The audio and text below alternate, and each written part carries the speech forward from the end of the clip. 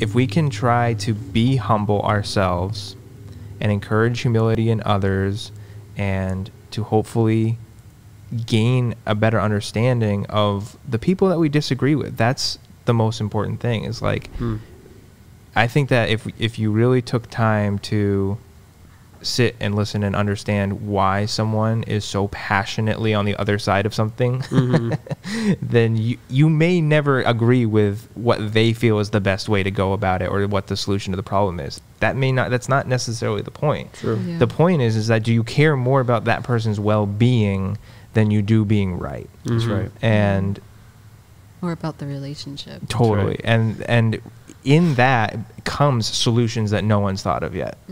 Solutions where that's where there's compromise, and that's where there's middle ground, and that's where, you know, like, I can help you and you can help me. Like, that's where all of that begins to grow, is out of that being empathetic towards your enemies.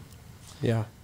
Totally. Like, subscribe, hit the bell, you know. Right here, point, like you say. Yeah, slap that subscribe, smack it, smash it, subscribe. Smash that